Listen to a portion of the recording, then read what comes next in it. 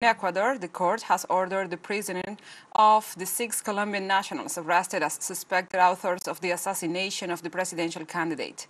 On Thursday night, on the basis of the elements of conviction presented by the prosecution during the trial, the court decided to imprison the 6 men arrested by the national police a few hours after the attack against Fernando Villavicencio in Quito, the capital of the country.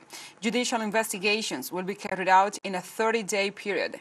Ecuador has asked for cooperation from Colombia, which has confirmed an extensive police dossier.